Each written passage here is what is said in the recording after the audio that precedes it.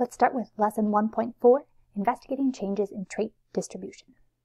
The materials that you'll need for today, something to write on and something to write with. If you have someone to share with, maybe it's a family member that's home with you, or a friend or a relative that you can text or Snapchat, that's great. If you have a copy of the Wildlife in the Woods article and or a computer logged into Amplify. Our warm-up to get you started today is what do you notice about the variation and distribution of these two populations?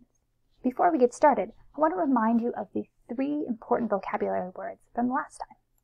The first important word to review is population. A population is a group of the same type of organism living in the same area. Our focus population for this unit are the rough-skinned newts, and the populations we'll be looking at in the sim, again, are the australopes, the thorn palms, and the carnithons. The second important word to review is variation. So variation is any difference in traits between individual organisms. We looked at australopes, and we found that they have variation in things like their neck length, their color, and their amount of fur. Rough-skinned newts, there's variation in their size and the amount of poison that they have. The third word we're going to review is distribution. Distribution is the number of individuals with each trait in a population. So looking at our australopes, the distribution shows that most of the australopes are blue, some of them are yellow, and very few of them are green. So we'll look at a variety of distributions in our organisms. Now that we've reviewed our 3 important words, what do you notice about the variation and distribution of these 2 populations? Take a moment and write it down or check in with whoever you are talking with. What do you notice? So one of the things that I noticed, we've got population A at generation 1 and population A at generation 50. This tells me that time has gone by.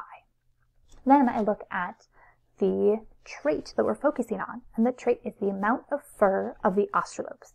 So I can see in population A at generation 1 that the distribution shows that most of the australopes have low amounts of fur. The distribution at generation 50, I can see that most of the australopes have medium to high amounts of fur, with 7 being the most common trait. I noticed that there was more variation in population A at generation 1.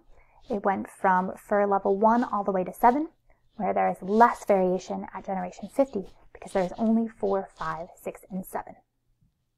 What else did you notice? The next word to add to our growing list of vocabulary for natural selection is generation. Generation is a group of individuals born and living at about the same time.